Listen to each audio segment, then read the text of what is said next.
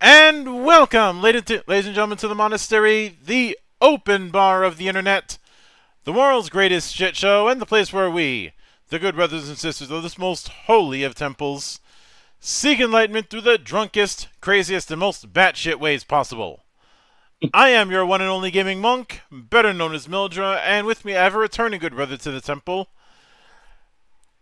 the madman behind such works as Dungeon a Day, as well as revamping his Eternity TTRPG system, the one and only Jacob Tegtman. How you doing today, man? So good, man. Thank you for having me back on. It's a real pleasure to be here. Yeah, thank you for being open to coming back. I know it's been quite a while since I had you on previously. Yeah. In fact, it was, let's see, it was about 2 years ago that I first had you on. Dang. I think Yeah, I that was went still using fast. Skype around that time, Uh-huh. and there's, I'd imagine that there's been some ups and downs in the time since. Yeah, for the Eternity and game design, all the Mm-hmm. stuff we're doing, you mean? Yeah, yeah. Mm-hmm. Um,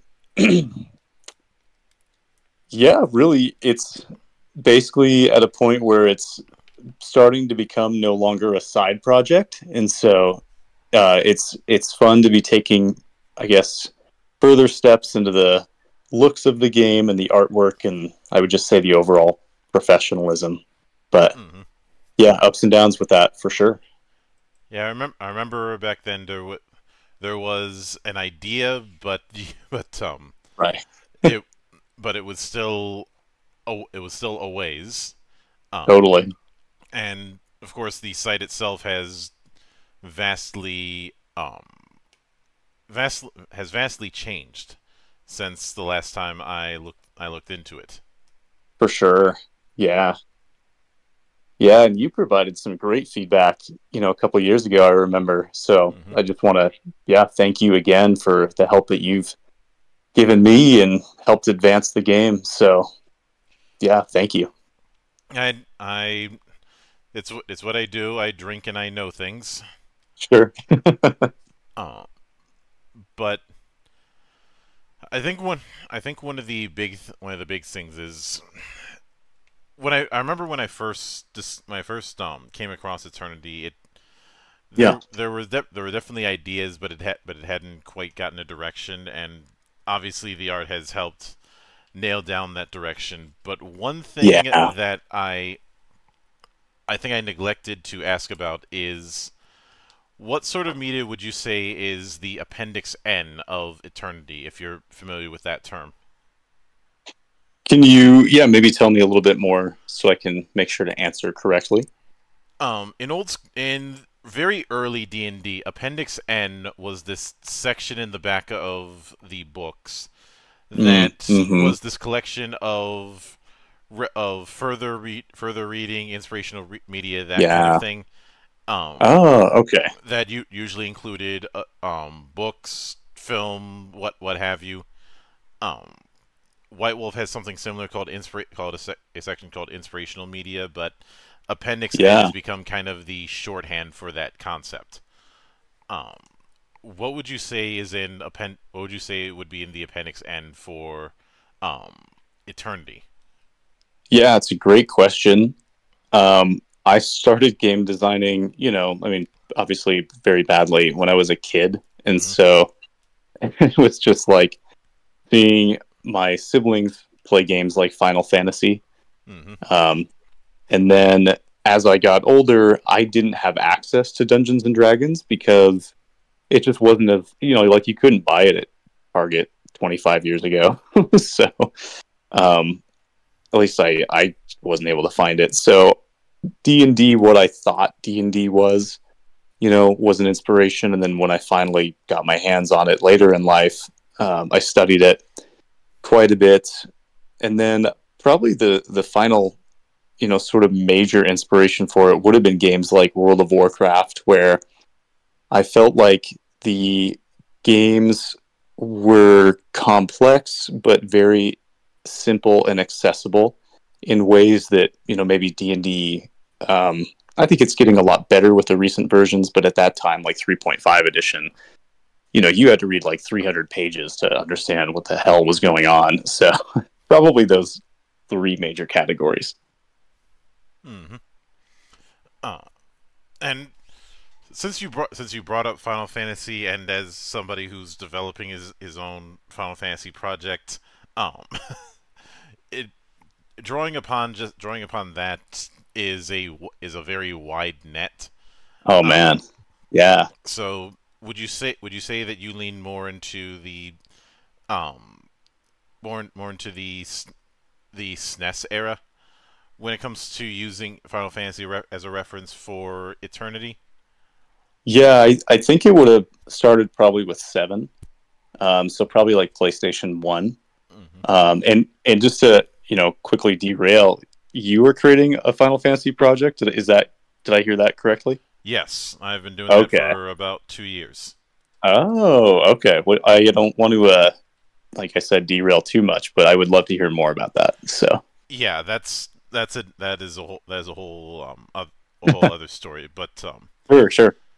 um, I think one of the things that's kind of stood out to me, and this was present to a point the last time I talked with you, Yeah, was the were these little cards for monsters and the like, especially for the adventures, like things like the story element cards.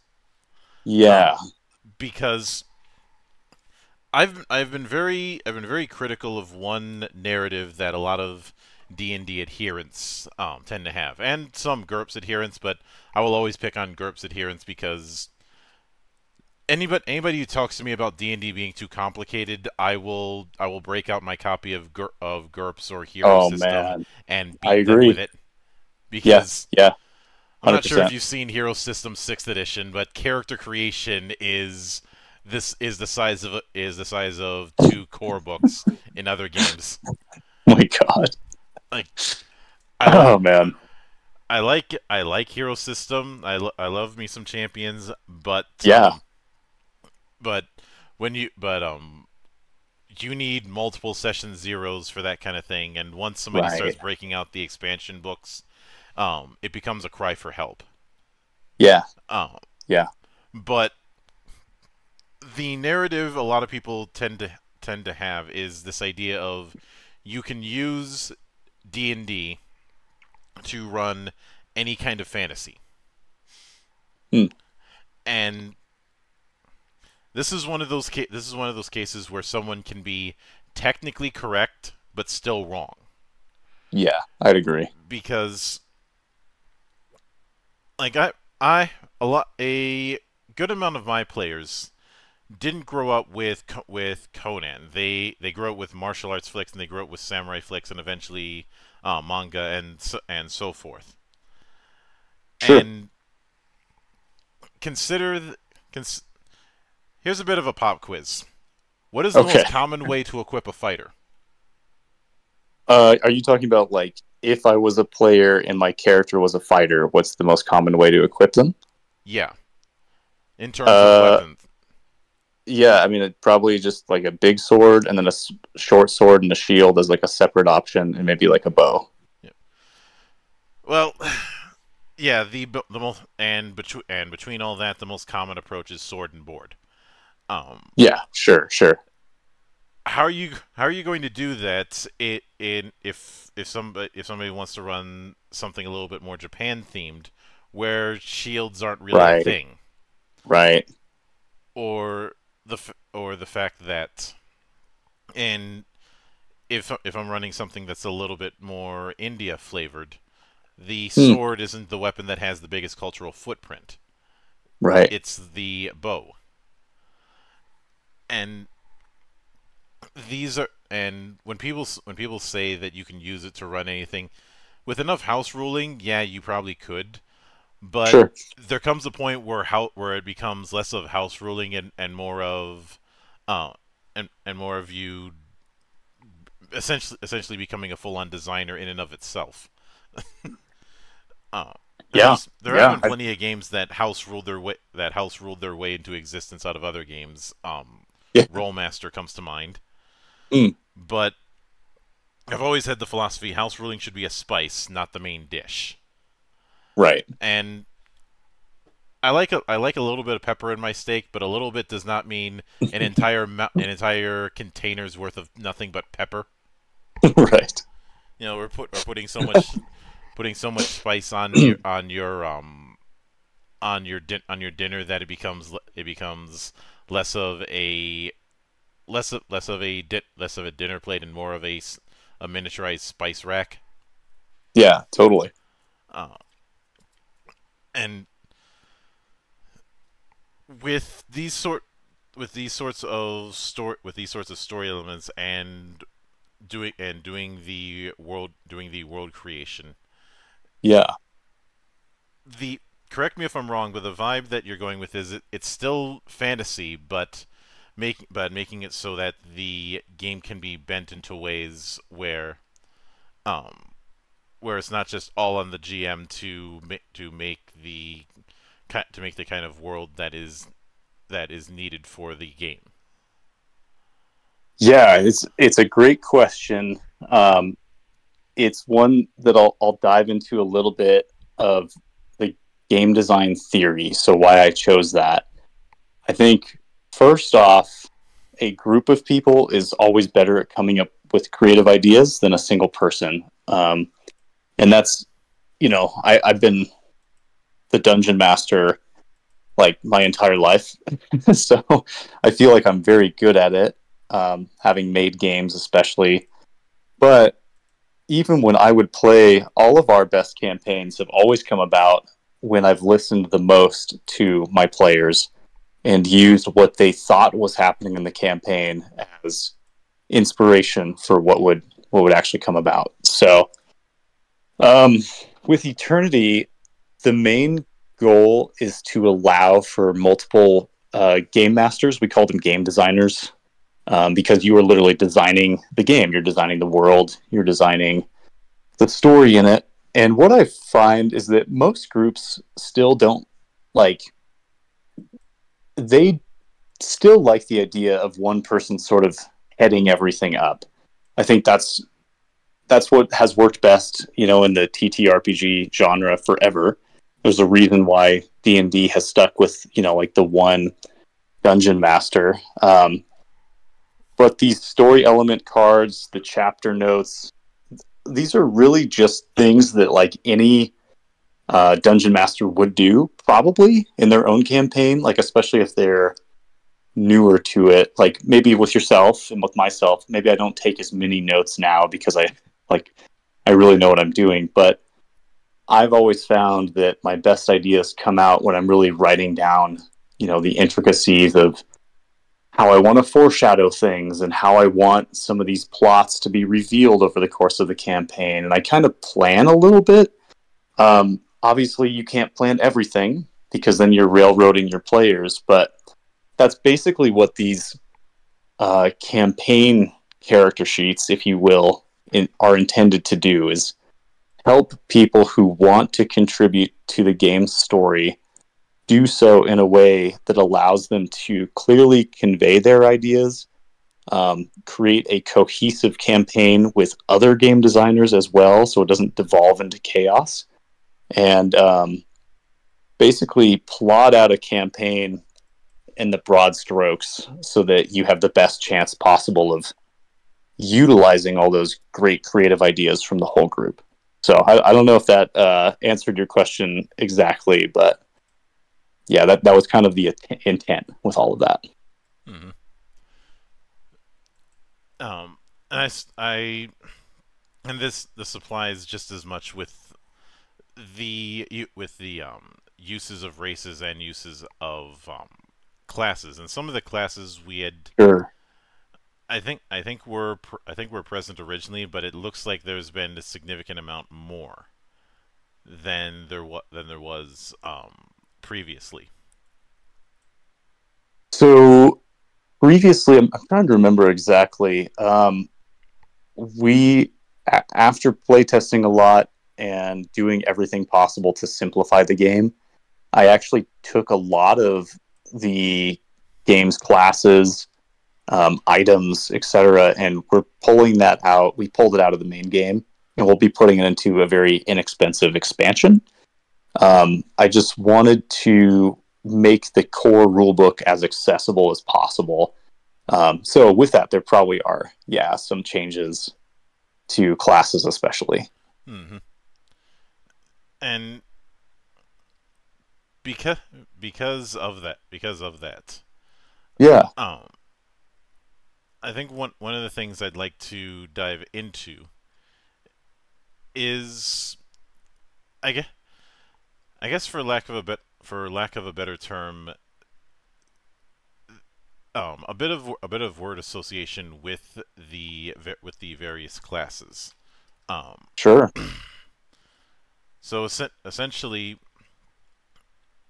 I'm gonna go through each, and I'd like you to give me a a character or a character from any form of media, um, that would be that would make for a good representative of that particular Sure. class. That sounds fun. Sure. All right. So first, the alchemist. Oh, okay. Yeah, so the alchemist will be an expansion class. Hmm. Um, it probably is something like what you would find from Full Metal Alchemist, Hmm. although with some differences because Al and his brother can do a lot, obviously. So, but yeah, that was one of the main inspirations. So let's go with Full Metal. Hmm. And actually, I'm going to focus. That was my mistake. I forgot that was an expansion class. That was Yeah, an yeah, no expansion worries. class. I'm going to focus on the ones that are in the book that's available. So first, Got it. Cool. the assassin. Yeah. If I can I break genres? Like, can I say Yeah, I James did. Bond? Which Is that a bad answer? no, no. Okay. There are no bad answers with this. I don't want to carry the implication that it has to be fantasy with the answers. Oh, okay, cool. But I guess just to clarify for anybody listening too, though, Eternity is a fantasy game. It comes with a sort of set series of lore, mostly contained within like the races classes. But so James Bond would probably be a bad answer in that regard. But if you can envision like the type of person character that he is, that's what that would be. So Hmm. yeah, See that I can certainly vibe with. cool, cool. Uh, um, see, next would be the berserker. Yeah, so definitely like Guts from the Berserk series. Hmm. Yeah, I usually end up hearing that. Yeah, of course. Hmm.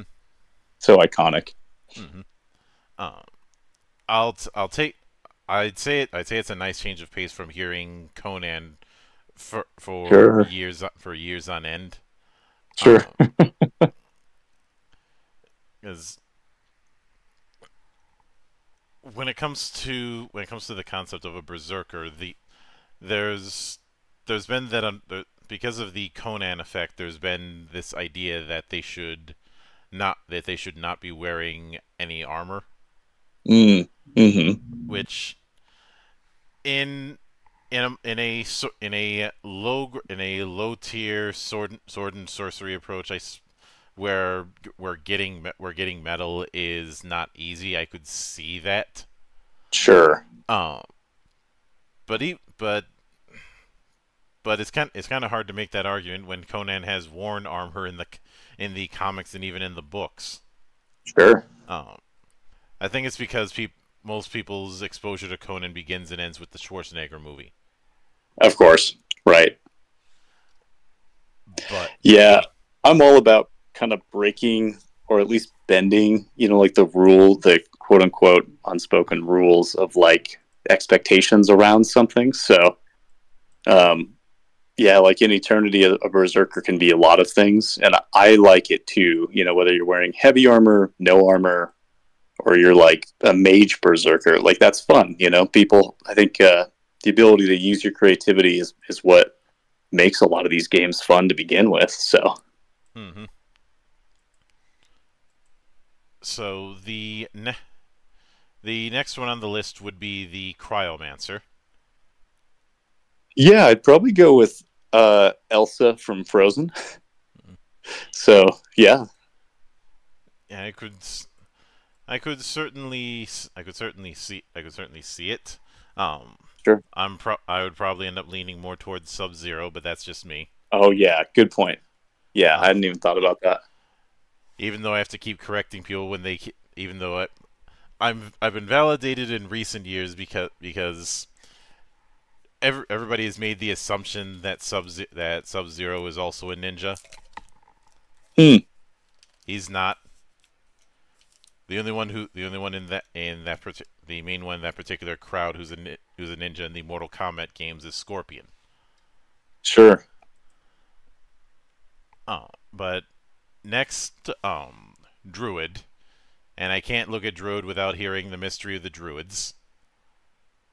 Oh, I'm actually this is like embarrassing to say that I'm not familiar. The mystery of the Druids is a infamous meme of an adventure game. Oh, okay. You've no doubt seen memes of the cover. Okay. Yeah, I probably have. I can kind of see where this is going at least. Mm-hmm. So yeah. Druid. I mean, I I always have just thought of like a shape shifting mage. Mm-hmm. Trying to think of like what a pop culture reference would be, but I mean, I don't know, even the D&D movie. I thought did a pretty fun job with that chick who could turn into like an owl bear.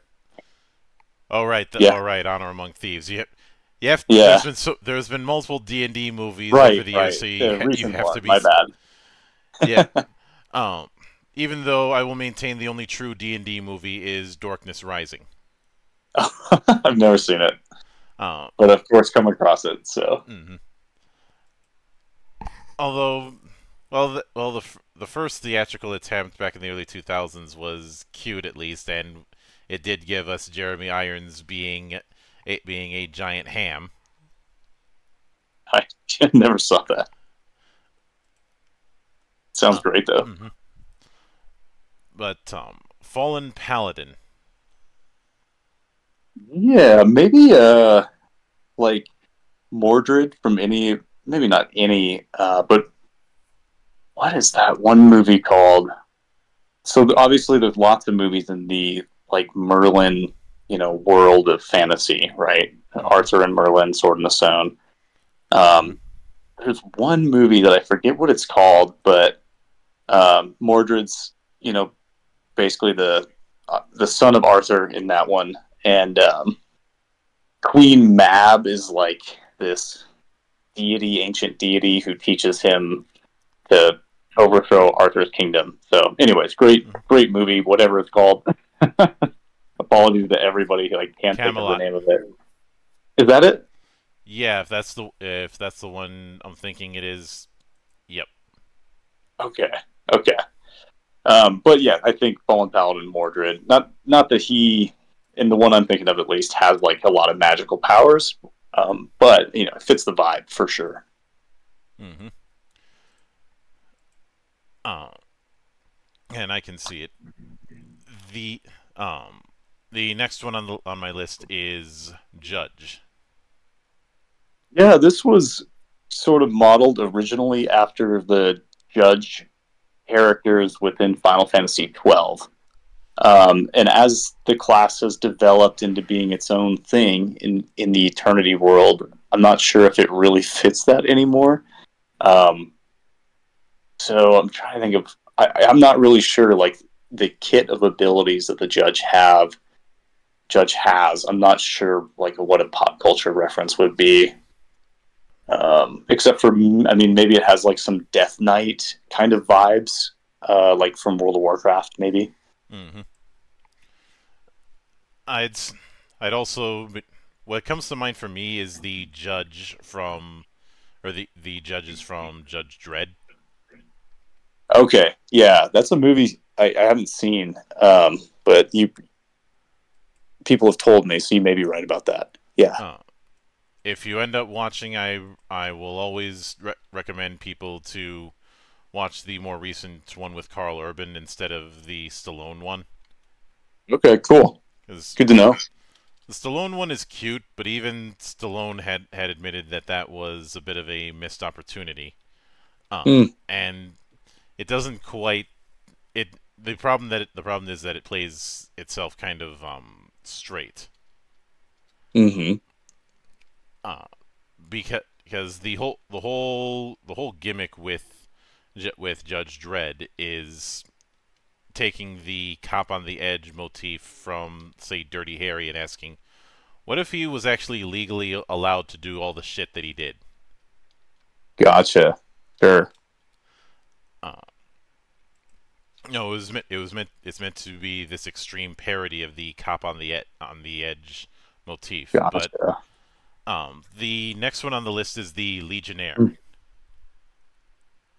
Mm. So this, let's see. So it in any other kind of game, it would be like the commander character as opposed to like the fighter.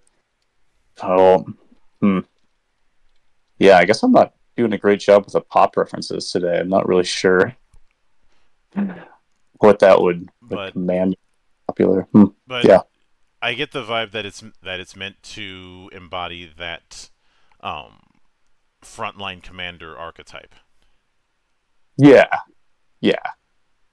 So this, I mean, maybe this would be like Gladiator, but before he's in the arena, like when he's actually on the battlefield, um, commanding the troops, and then he actually gets in the fight himself a little bit. Mm-hmm. Like, that's probably it. Yeah, I could certainly see that. Uh, the next one I have is Oracle. You know what comes to mind for me is that same. I think the movie's actually called Merlin. I think the one I'm thinking of, anyways. I mean, there's obviously Camelot That wasn't a movie. is all probably That was a similar. mini series. I think there was. I think there was a movie though. I don't know, man. Okay, my bad. I'll let it go. But Mm-hmm. um, there was a guy in that movie. He was called like the soothsayer, and he was like the king's soothsayer, and he was like his advisor.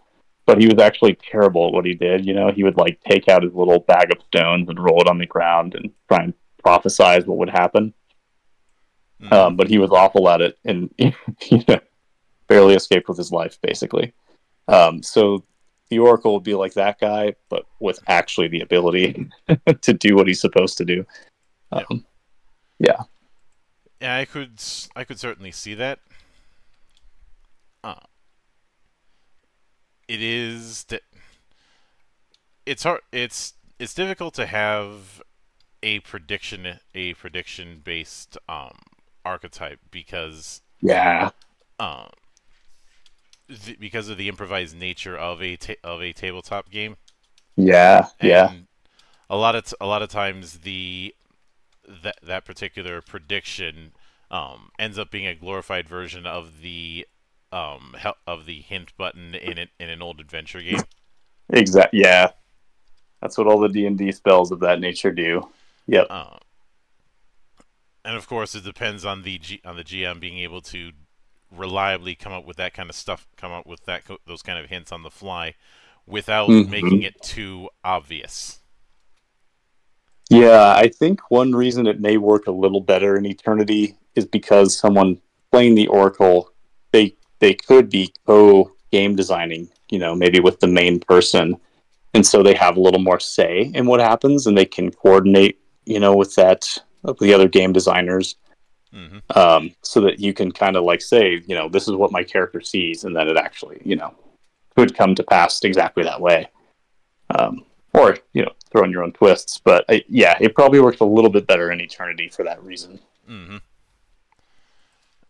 Especially since there's other aspects, including a lot of support aspects from what I see with your Oracle. Um, Yeah, yeah.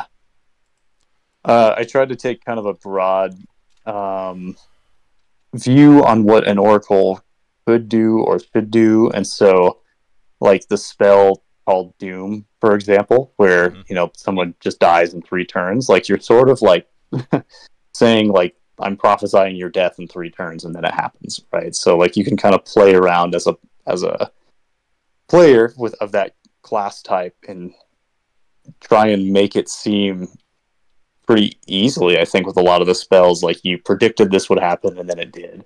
So Mm-hmm. The equivalent of Jonathan Joestar going next. You're going to say, and that's exactly what you end up saying. sure, yeah,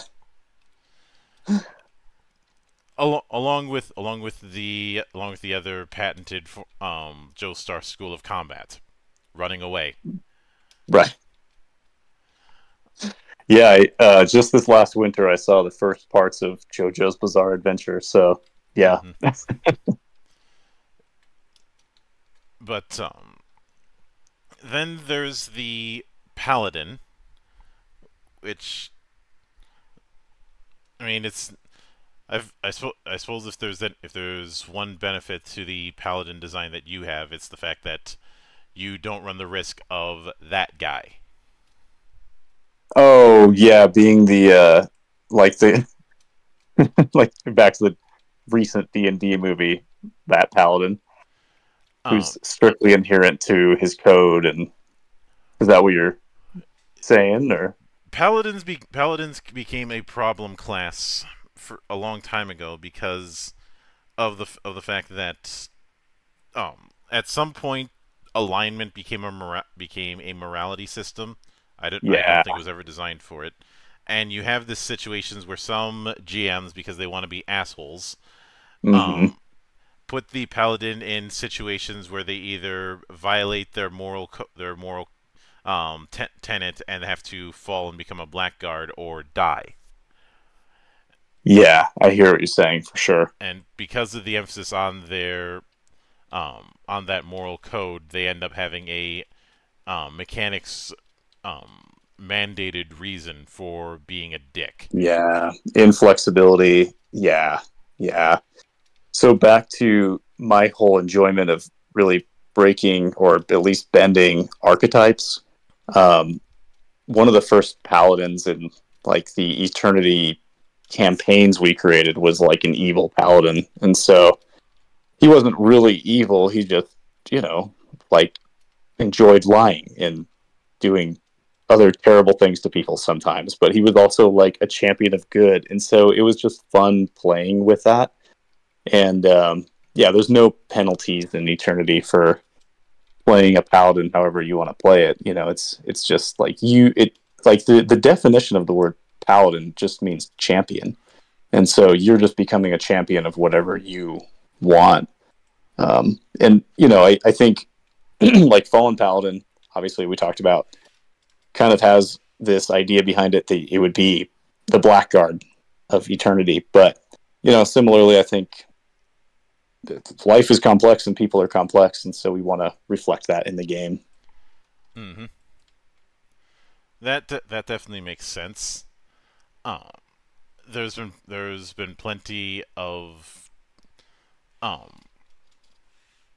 Well, the term paladin is was just Charlemagne's champions in the matter of France. Mm-hmm. Uh, and and trying to trying it's one of those things where it's best not to overcomplicate it. I Um, agree. and I suppose this is where you Yeah, I have think. Go ahead. I Yeah. suppose this is where you have the advantage of not having a dedicated quote unquote spell list. Sure. Yeah. Yeah. Like in D&D, where you have like access to certain spells. Is that what you're talking about? Yeah, because of course, because the whole thing of paladins being having to be a gish when you have that dedicated spell list. But when everybody's just Hmm. when spells are just everybody's are just a form of class action, you don't really have to worry about that. Yeah, yeah, Uh, the next one on the list, of course, is the pyromancer. yeah. My wife introduced me to the Winx saga. I don't know if that's a really popular one other people have seen. I thought it was great. It was kind of silly, but it was fun. And the main character is basically a pyromancer in that. So Mm-hmm. Uh, and barring that, we can always invoke the Human Torch again. yeah, of course. Yep. Yeah, there's more popular ones for sure. Mm-hmm. But since the subtitle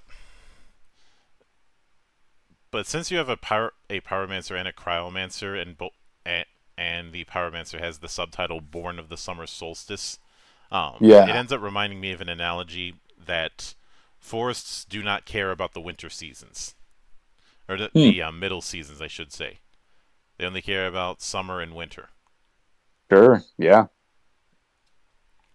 Yeah, I'd never heard that before, but it makes sense. Yeah. Mm-hmm. But even but of course, next would be the Royal Guard, some would, which I'm guessing would be akin to a lot of knight archetypes. Yes, I think that's a good way to look at it. Yeah. Yeah, I could certainly I could certainly see it. Uh, and as far as the sage, would you say that that's more for people who um, want more casting in their casting? Yeah. Yeah, yeah. So like Sage is probably like the cleric or the priest class from a lot of other games. Mm-hmm. Um, and then like similarly the Royal Guards like the shield fighter character, So there were a couple classes, there are a couple classes in Eternity where I wanted to give people who really wanted to dive into like one aspect of play, one archetype of play, um, like an entire class to experience that as opposed to just like equip a shield and now you're like this, or if you want to be a healer, just play this class that kind of heals. So these are like the dedicated classes, I would say. Mm-hmm. Um, and I'm guessing with summoner that's built around the summoner jobs that you would see in Final Fantasy. Yeah, yeah. So there's kind of two main ways to play it. It's like either you literally summon like a gigantic thing that fights for you continually, or Final Fantasy Tactics style, you quote unquote summon something that just like blasts the entire battlefield. Mm-hmm. You kind of get your choice there. And as an aside, I should note that there's one smart move that you've done, and that is splitting off a lot of the aspects that would normally be in the category of fighter. Mm, Because the problem with the fighter as just a class is how broad that is. yeah. Being good with weapons.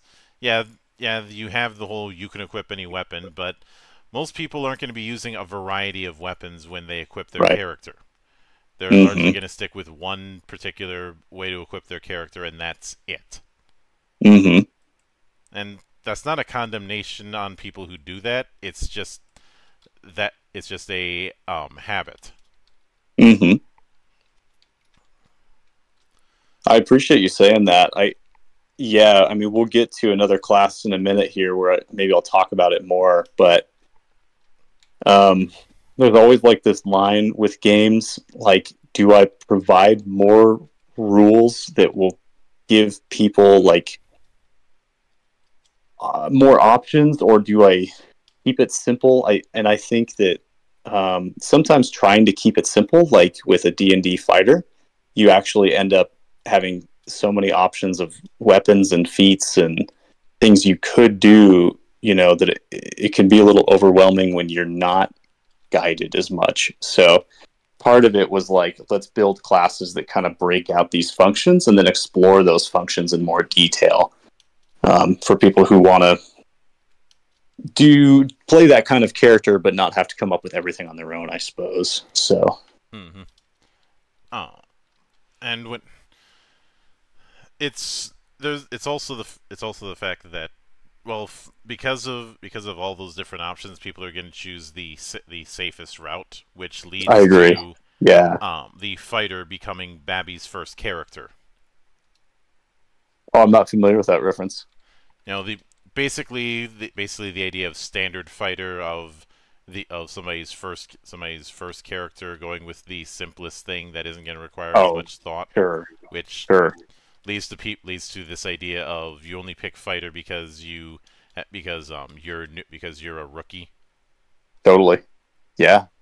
I mean, who wants to play like like a wizard in D&D for your first campaign? Hmm. By comparison, at least. So, Yeah, this idea of it being the system mastery class, hmm which isn't exactly the case, but that's the narrative yeah, that's been put forth.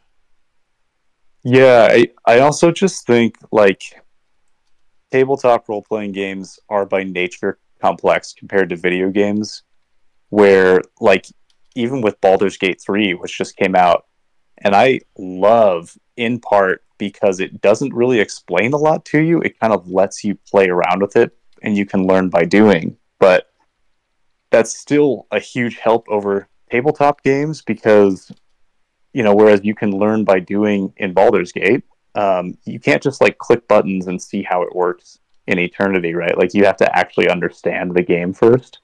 Same with D&D, of course. And so the in a sense, the simpler the game is, the more accessible you make it, then I feel like it's like a gift you're giving to anybody who's playing it for the Though first time. I will So, always warn people that simplicity is a pendulum, and sure. you can swing too far the other way. Oh, 100%. Yeah. I think like what we've gone for in Eternity is like introduce the bare minimum number of concepts at each stage of the game, and then once you kind of get a grasp on that, more is introduced to Mm-hmm. the eventual point where there is just like probably thousands of options where you can dive in and do what you want to do, but you're not just dumped there at the start of the game, where you're like, what do I do? Mm-hmm. So Yeah, and the analysis paralysis will always be a thing, but you can mm, limit it. hmm But a lot of people have this idea of have this very linear idea of simplicity good, which sure, it can be, but um but whether you're going simple or going complex, they each of them has their own costs.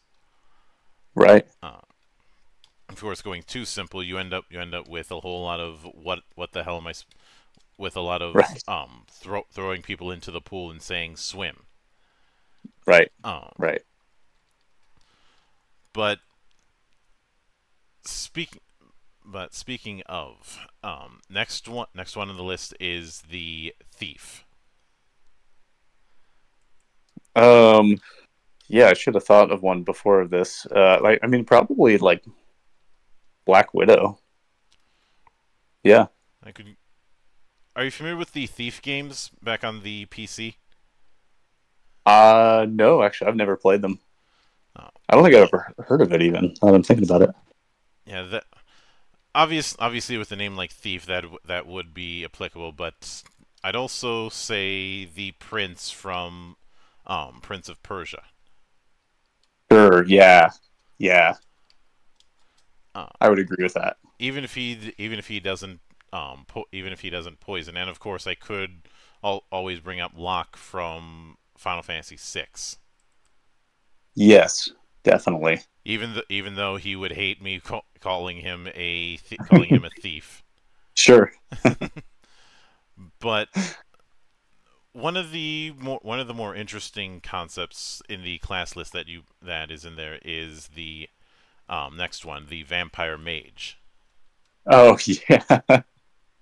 So, I mean, I mentioned at the start how I've been making games for a long time, and part of the goal with Eternity was to keep it, something that people are familiar enough with Mm-hmm. to give it a shot, right? Like, I mean, I feel like every game has a Berserker or a version of it. And then there's some that are a little bit off the beaten path, like the Royal Guard. And then there's like the Vampire Mage, which, I mean, realistically is in a lot of games. This would be like a Necromancer. Mm-hmm. Um, but it's one that has a lot more unique lore to it. And, it's one of my favorites. I think it's super fun to play. Mm-hmm. And of course, the last one is the Vanguard. Yeah, so this is the one that I think is the most fighter-like. Um, there are mechanics within the class to encourage players to switch between weapons because you gain bonuses by doing so. Mm-hmm. But yeah, this would be like more of a mobile fighter. Maybe it uses a spear and uses like hit and run, or they switch to like a bow and arrow. So maybe like a Robin Hood kind of character, I guess. I'd say they're what Rangers are supposed to be. Yeah, that's a good way to say it. Yeah. Uh, and since you're not assuming dungeons, you don't have that problem. Because Sure. everybody Right. talks about how in current D&D Rangers have had a run of bad luck because they've been redesigned 3 or so times. Oh But man. um, this is nothing new for Rangers. They've always had a bad time of things because they've never been able to establish their own niche. Yeah. I can relate in designing a ranger-like class for whatever reason. It's like a really hard one, but I feel like we've nailed it now. Mm-hmm. But it was one of those that I also had to go through many iterations for And some reason. I know a lot of people say, "Well, just utilize Aragorn or Legolas for making a ranger," and I'm like, "No, those are not the best template to use. No, no, they're not. Um, instead of those, go with Rambo." I could see that. Yeah. Because I've some people have waffled back and forth. I've always argued against having rangers be half casters. Mm, Um, largely because I feel like the closest argument for it is them picking up a variety of tricks through their experiences. sure. Problem is when your classes and jack of all trades are oil and water. Yes. Yeah. 100%. You know, you can you can do a jack of many trades, but Mm-hmm. a generalist character doesn't really work in classes. It's about as ridiculous as having a jack of all trades position on a sports team. Yeah. Yeah. Yeah. It's hard to even answer in a way other than that. Um, so in previous editions of Eternity, over the many years of playtesting, Mm-hmm. we had gone at one point with something like a Skyrim sort of system where there was like just a talent tree and you could kind of go wherever you wanted. Your like quote unquote level ups were just experience points you could use to purchase stuff. Um, and I mean, that's a little bit different than a generalist, like what you're talking about. But what I find in these kinds of games, when people have the ability to just get whatever they want, is they all end up getting the best things because people are really smart. and they figure out pretty quickly what the quote-unquote best things are, and then they just get all of them. It's funny you mentioned Skyrim, because even with all the freedom of skill that Skyrim offers, and this wasn't a problem previously, because in the past you had a class system that you could use to limit yourself. Right. Everybody ends up playing a stealth mage archer. Yep. You're just fucking everything. You're just those three things because, well, yeah, you could be a fighter, but the problem is melee combat in the Elder Scrolls has always sucked. Mm. And no, I don't think it's because it's in first person. I've seen games do first person melee combat well. Yes. Same. Mach X did it perfectly fine back on the original Dreamcast. Mm. And that was in 2000. But I think your games even like Fable that I feel like are a little bit better. Well, but, Fable's third person, so I can't count that. Oh yeah. My bad. Sometimes I just zoomed in a lot, I guess. Mm-hmm. Granted, it has the misfortune of being made by Peter Molyneux because no one else wanted to be Peter Molyneux. But even with that, I can kind of see the DNA of that freeform setup because of the way abilities can be upgraded. Yeah, sure. You know, with the fact that they can be upgraded with those three symbols, and the amount of ones you have for each can grant its own benefit. Yeah, and what we're going to do also to allow more options there's going to be levels 11 plus.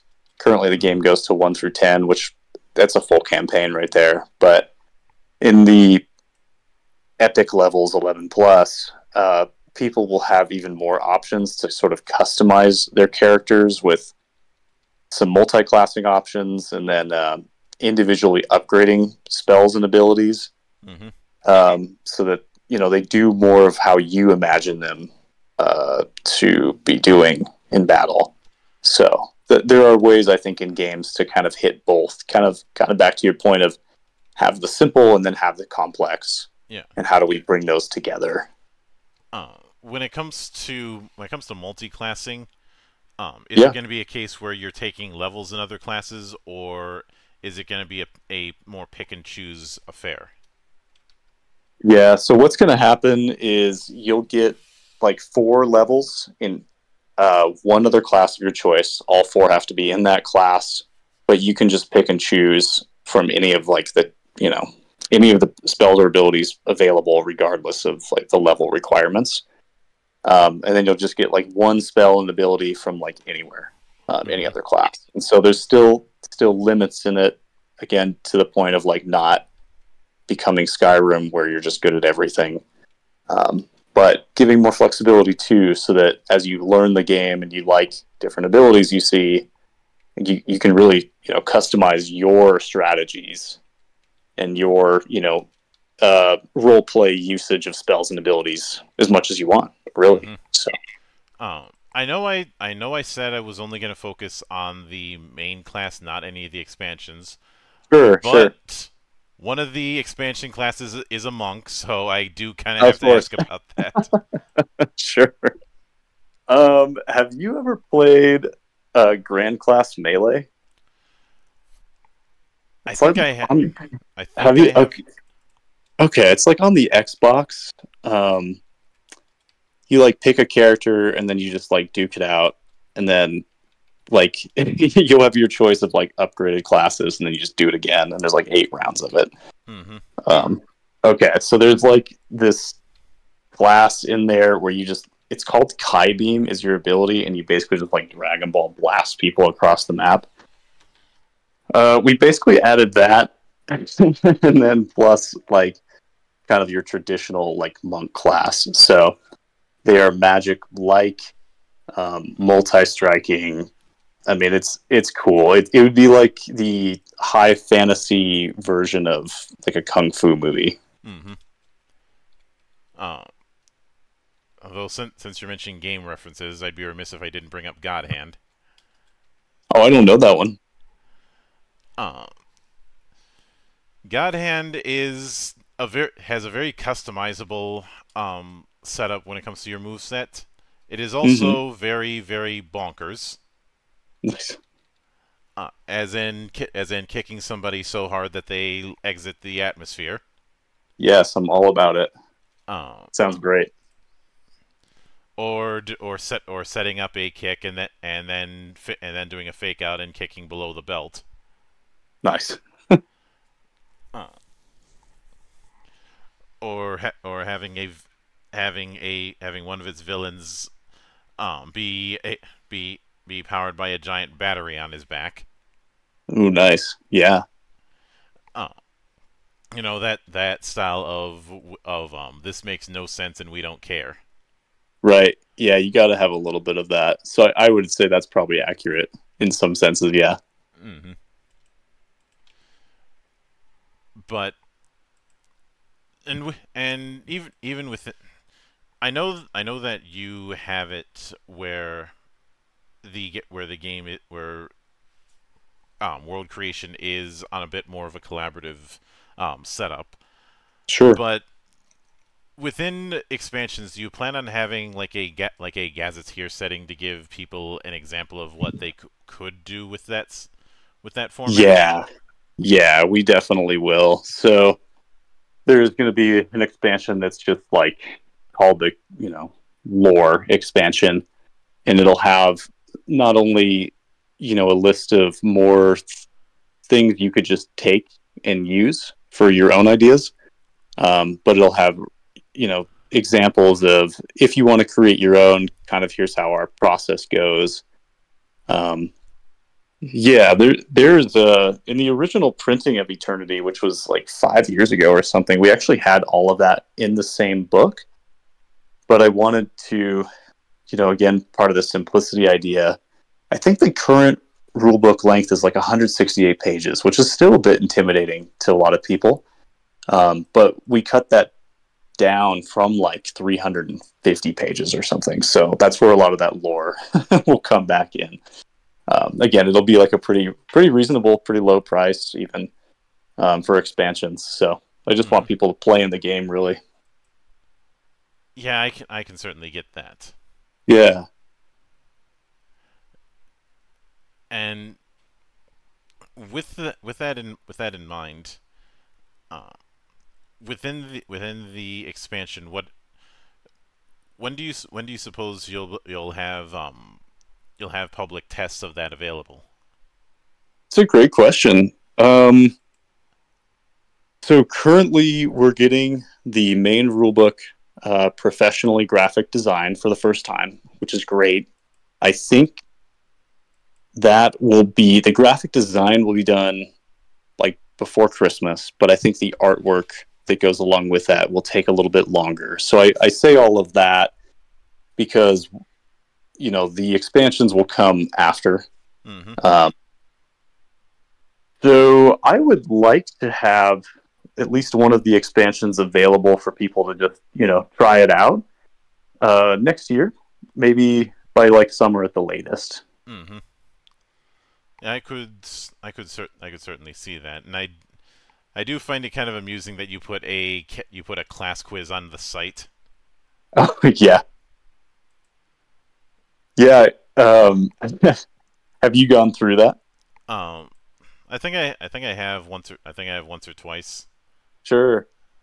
Yeah, it was originally when we would do like Comic Cons, we just have QR codes at the table, and it would be like, hey, instead of us telling you about the game, I mean, we'll tell you a little bit, but why don't you just do this? And then it was a way for people to kind of learn about the game while answering questions and seeing what kind of class they might like to play. So it's still available on the site for anybody who wants it. It's pretty fun. It takes a couple minutes. And I'm sure we will update it. One thing I really want to do is have like a graph at the bottom when you finish that actually shows you how many people have gotten each class. Because there's definitely some that get picked a lot more than others, so it'd just be fun to see, I guess. Yeah. And of course, having I think more games should have an on-site character creator. Yeah, yeah. Eternity, as far as numbers goes, is much simpler than many games. Instead of having like 30 HP, you'll have like 4. But there's still a lot of depth with it, and so we did put together a character creator where anyone can go on there and you can sort of see how the character building and leveling works. And it'll even calculate all the numbers for you based on the race you choose, items, etc. And then you can print out a PDF so that, you can just say you want to try like a one-shot adventure and you're not sure if you want to commit to playing a full campaign of Eternity. You could build a character on that, print it out, you're good to go. Oh yeah, and of course, it's also a good way to get characters out there quickly because, well, sometimes you might have a newcomer coming in and you need a pre-gen yesterday. Yeah. Good point. I hadn't thought about that, but you're absolutely right. Yeah. I remember I said something not far off when Shadowrun introduced the priority system for character creation in Shadowrun 5th edition. Mm. The idea was ranking several aspects from A to F, and that determined what you would end up getting. Essentially the budget for those particular aspects, whether it be your choice of meta type, if you had access to magic or not. What budget you had for skills, for advantages and disadvantages, that sort of thing. Now, obviously, it's not a one-to-one thing with what you have here because Shadowrun's technically pretends that it's classless. Sure. You can hear the sarcasm. Of course, yeah. But of course, within the setup that you have, I think one of the interesting things to note is trying to put in a AI system for not just classes, but also just a recommended action setup. And yeah. The only major game I can think of that tries to implement some sort of soft AI is Emberwind. Okay, yeah. I love a lot of video games and a lot of tabletop games. So this is like, I'm going to give a critique about World of Warcraft. Doesn't mean I don't like it. Just to be clear for everybody, but one thing I don't like about World of Warcraft is when you're attacking a monster, it just feels like you're attacking a stat block. Like, it doesn't do anything. It just hits you back at a certain amount per number of seconds. That's it. And so what I really wanted was for a way for people to sort of create their own monsters, of course, that goes along with the world creation, story creation that anyone can do with Eternity. And so you can basically assign a class to a character, say that you're fighting a dragon. Maybe it makes sense for it to be a pyromancer, or maybe it makes sense for it to be, I don't know, a berserker or something totally off the rails, whatever you want. So that soft AI will sort of just tell you, like, on turn 1, this is what ability you do. Turn 2, you do this. Kind of keep it simple. And it is a great way to learn the different classes of the game as well. One thing I would love to do in a future version of Eternity that's online, which we plan in the down the road, is I really want a game where people can't go on to like making their own blog or a forum, and they just say, here's the optimal build for playing a pyromancer. You get this ability, this item, this setup and specializations, and now you're the best, right? Because I think that takes all the mystery and fun out of the game. So just on the topic of AI, what we plan in the future is to have like 1,000 variations of like every spell and ability that's in the game now, to the point where people have to develop their own ideas and use your own creativity, because, you know, the meta build, quote unquote, that somebody else has, you may not even have any of those spells or abilities yourself. And so just since you're on the topic of AI, I think that's one way that we will actually use AI in the future. So yeah. Oh, and of course, I think I remember you mentioning that you plan on adjusting or getting some more art for the core book. yeah. So our artist is just incredible. She has class icons for every class in the game, just about so far, but she wanted to redo a few of them with the publication coming out, the print runs. Mm-hmm. And then she's also doing some full page art, depending on schedule, but definitely at least one for the cover. Yeah, so I mean, I think the artwork makes a huge difference for people. So everybody loves really great art. So yeah, and I will certainly be looking forward to seeing how it develops. But I appreciate it, man. With that said, I do want to sincerely thank you for taking the time out of your schedule to come all the way to my temple and enjoy the madness that happens here. Yeah, I'm so grateful for the invitation. And anytime you see fit to return, the door is always open. As awesome, I often say around here, drinking is not mandatory, but it is encouraged. I'm very, very grateful. Thank you so much for your time today. Yep. And of course, a sincere thanks goes out to everyone who took the time out of their schedule to come onto the show and enjoy the madness. And there will be plenty more where that came from, as there always is here, on the open bar of the internet.